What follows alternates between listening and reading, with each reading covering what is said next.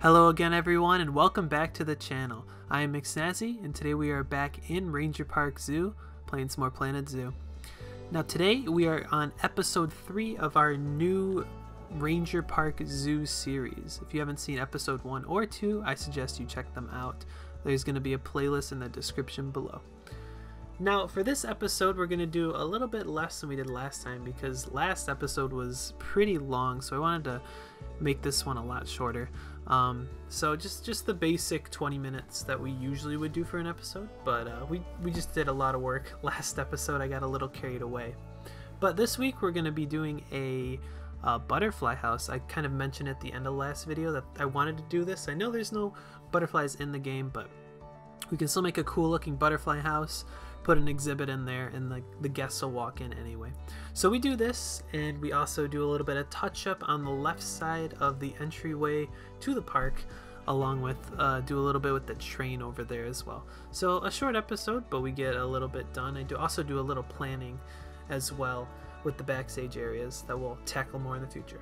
But start off here, we're building up the butterfly house. I wanted to start with the roof here because I know for butterfly houses you kind of need this greenhouse roof because the butterflies need the natural light in order to, you know, thrive and actually be able to live in an enclosed place like that 24/7. So you need a lot of cool foliage in there, plants, flowers, and whatnot for them to pollinate and, you know, actually like survive in. So the greenhouse ceiling or roof is a must. So I wanted to start with that. Once you kind of get that established, you can work on the base of the structure because I think the greenhouse top is the most important. It's pretty much the most integral part, so you want to make sure that you get that done first. Now before I started building the greenhouse, or not the greenhouse, the butterfly house here, I raised the ground a little bit, so I kind of wanted this to be up on a slope of sorts. I felt so far the zoo has been pretty flat, which it kind of is, and I think a lot of zoos are pretty flat, but one of the things when I got further into the Timber Gorge project was noticed the zoo was pretty flat, so I tried to add height variance where I could. So I like the idea of, in maybe future builds, just kind of playing around with the terrain tools a little bit before I place the building down. Just makes it look like it's set in a little more realistic or natural setting than it just being like a flat piece of ground throughout. So I tried to do a little bit of a raised area here for the butterfly house and a little bit going further down and kind of over by the train station as well. Now what I really wanted to do with the with this build was do sort of an irregular shape. I didn't want it to be super blocky, and I didn't want it to necessarily be just a plain old circular shape that really the game lets you do with the circular wall pieces, etc. So I kind of wanted to do a different shape, and look, I ended up scrapping all that because the grids were way off. So I wanted to add this sort of I guess triangular edge, slanted edge to use maybe a better term, but I wanted it to have a little bit of uniqueness to it, not just be a, you know, a bland old Planet Zoo building that's just a block, because that's what the game allows you to do very easily. So I kind of wanted to do this slant, and it really makes doing the walls, or not the walls, doing the roofs on this this slanted part a lot harder. But I end up coming up with a solution, but it took me a while to do, and you'll see a little bit of that in the time lapse. But yeah, I just thought it was added a little bit more realism to the build, because I think a lot of, you know, realistic buildings use regular shapes. Is sort of like an architecture sort of standpoint in order to make the building look a lot more interesting. So I kind of want to do that here, so I did, and I think it turned out great. It looks super cool in the end. I'm really happy with how it turned out. I didn't expect it to necessarily look the way it did when I started building it this way, but it does look great. I ended up going through a lot of iterations of roofs here as well, but none of them really stuck except this one, and this is more for an Asian sort of theme, but I think it works here anyway. Now you can see me sort of struggling with the corner roofs on these slanted edges, and I wish they made a piece for this. It's kind of like a triangle that works. I guess those kind of work right there, but they didn't really fit for this this sort of slant that I did.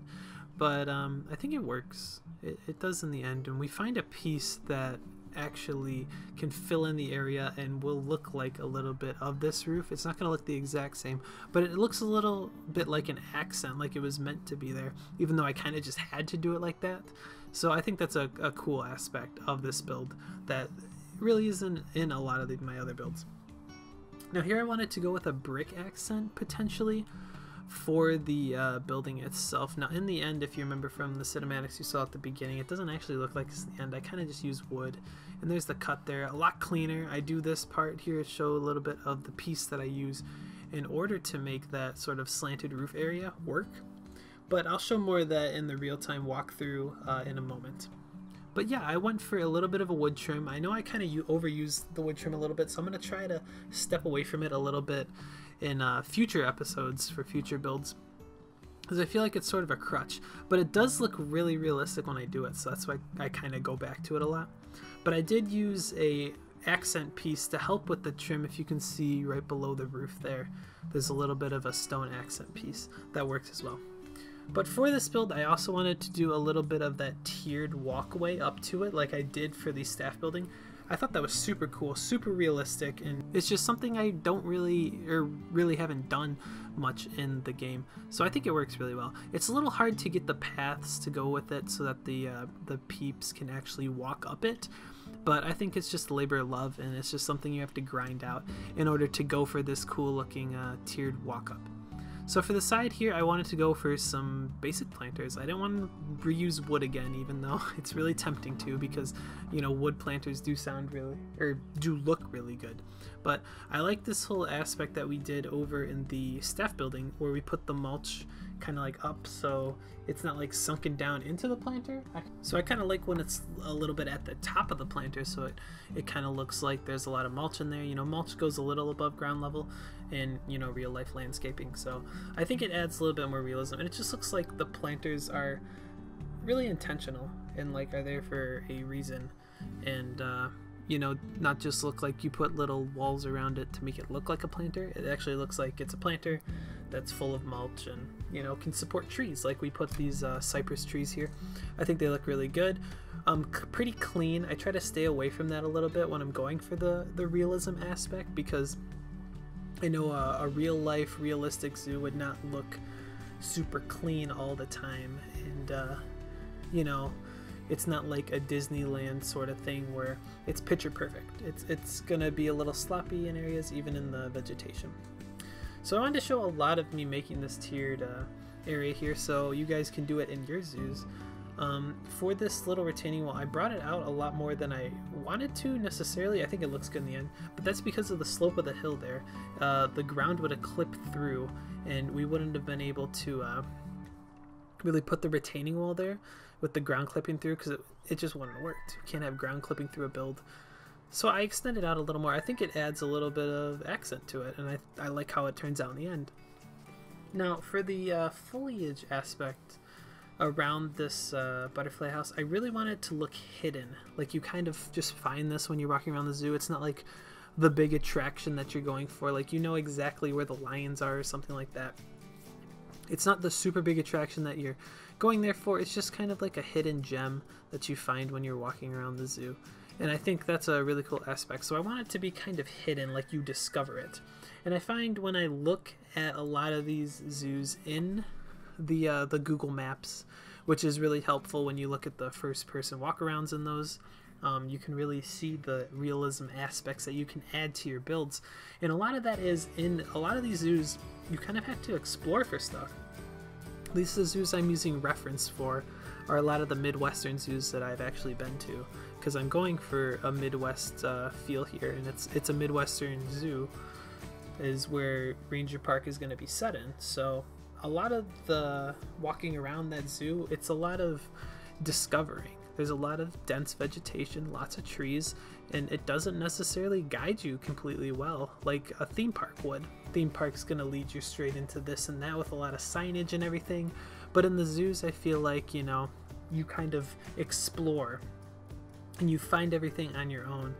And it's just another fun aspect of going to the zoo. There's a lot of nature involved in it, a lot of trees, because, you know, it is a zoo after all. It's all about conservation.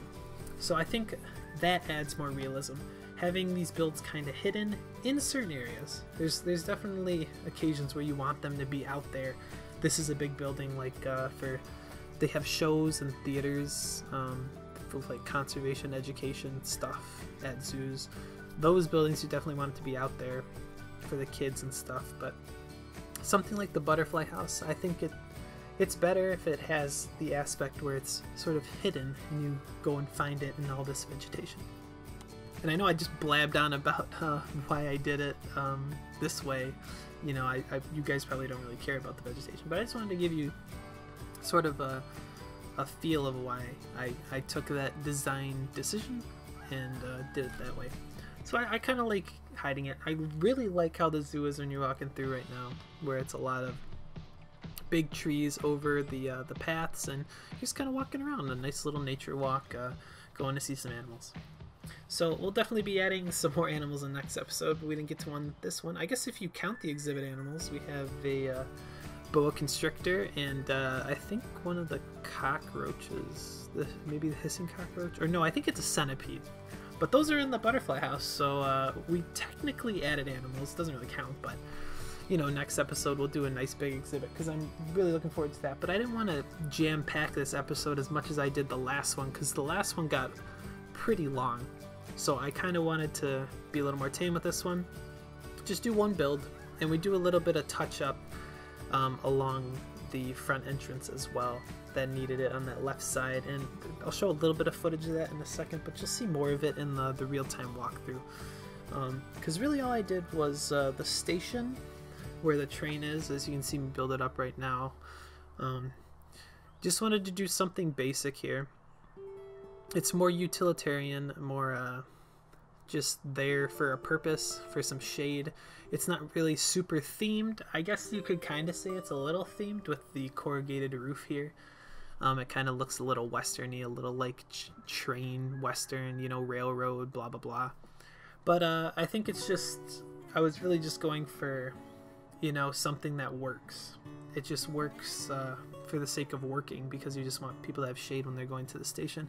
And really the station is more of a people mover. It's not like a big attraction of the park, so that's another bit why I didn't want to do something crazy here.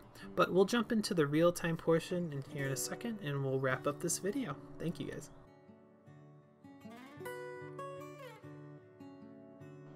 Now we are in first person mode doing our walkthrough here. I'm in Tegid Cam or Peep View. Let's actually turn it on so the people are moving. But here we're at the start of the park, so I want to show everything that we did do in this video up close so I can kind of explain it. I like how the staff building looks from here, but we'll just step right in. It just looks really good in first person.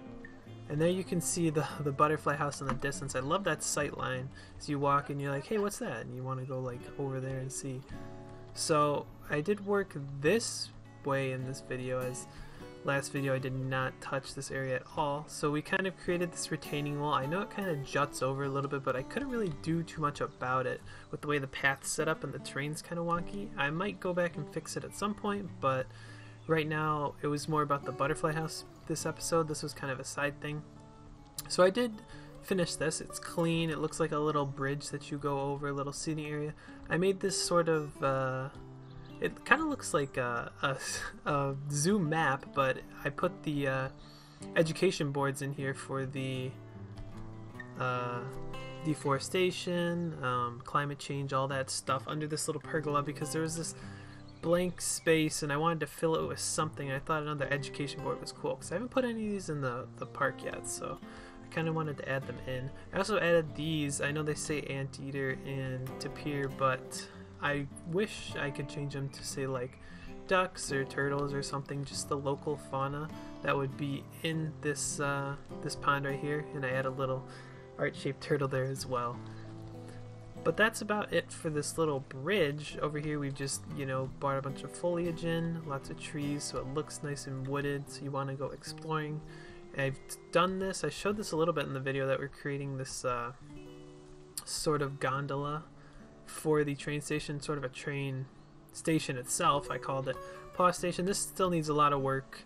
It was just an initial thing to sort of get something else in the video other than the butterfly house, and I kind of wanted to clean this up a little bit before I move down further in the park, even though it's not finished. It will probably not get finished until we finish up the zoo, because you kind of need it to go to the back of the zoo and etc. But we'll go look at the butterfly house in first person mode. This is the big thing for the video. I just love how it turns out. It looks great and it looks super cool. I love this tiered sort of stepway we did for it. And see how the peeps walk up. They kind of sink in a little bit, but it's okay, I think. But the tiers just make it look great, and it looks like a nice wooded building. It's covered with all this foliage and ivy crawling on it. I think it's been here for a while. Just something you kind of discover as you're walking around. And we'll actually go inside. There's nothing really in here except a couple exhibit animals. I think this one's a centipede, and then this one is going to be a snake. The boa constrictor, yeah, right there. But that's just to get them walking in here, and it looks really nice in here. I wish we could have butterflies, because that would be pretty cool. But that's about it. I'll show you guys. We'll jump out of first person here and go into that and sort of see what we're looking at now. I did a little bit of planning. I'll get to that in a second, but I want to show you what I did for here, how the edges are weird, not square. It was hard to do this sort of thing that I did here to make this look like it, because there's no pieces that are like off triangles. So I wanted to show you that we just use this like topper piece, and it doesn't look perfect, but it does work with the style. So even if you're stuck and you're not sure what to do, if you want to make like a cool off building that's not necessarily a square, you know, you can just find a piece and make it work. So that's sort of a little tip for that. But I love how it turns out. I love how it's kind of hidden in a bunch of trees. So you kind of gotta go find it. It's kind of like a mysterious little butterfly house hidden in the jungle or something like that. Gives a big zoo vibe for me, so I really enjoy that. Added a little air conditioning unit back here, because the butterflies would need like a humid and, you know, controlled environment. But the big glass looks great, and if you're at the front of the zoo, just you can see this. It's kind of on the little hill here, a little bit of a terrain variance, because it's been really flat so far in the zoo, so I wanted to do that. But really like how it turns out, just like something out of like Indiana Jones or something, this building. But it's super cool. I love it. So I did a little planning. I took the sort of terrain variance out to here, and I kind of wanted to make the paths meet again up here and here, and we're gonna put some animals, or I'm thinking a food court in here, because we haven't put any shops in yet. And I think at this point of the zoo, after you've walked a bit, you might want to have the option. Over here I've lifted this. This is definitely going to be an exhibit. I'm not sure. I think I might do Africa Savannah or something like that. Something that we didn't really touch in Timber Gorge. That was kind of the last thing we were doing, but we never finished it. So I kind of want to tackle that right away in this zoo, because it's a different sort of exhibit than that I have had experience with in the past. Over in this backstage area, I know we didn't touch it this video, but I kind of extended the fence, kind of fenced off this area. So this is what we're going to do for our backstage. I made these paths, so it's kind of laid out with the sand representing buildings. So we'll have a little warehouse here, or whatever. And we'll have a big warehouse here that trucks will go in and stuff.